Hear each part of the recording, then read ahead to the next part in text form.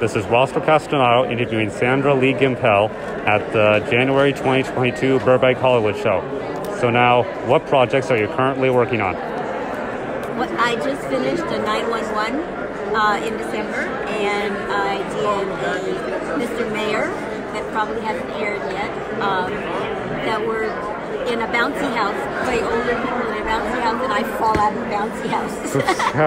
Very nice. But right now I've just been going on auditions and, trying to get another job. Very nice. What advice would you give to aspiring actresses? To aspiring actors? Actresses and actors. Well, it's a lot of work, and it's a lot of rejection, especially if you're just doing acting work. Yep. You go on lots and lots of auditions, and you can't get discouraged. You just have to go in, do the best you can, and if you don't get it, no big deal, go on to the next one. Very nice. And what was the, out of all the characters in film and television that you've played, which one is your favorite? Oh my gosh, that's not fair.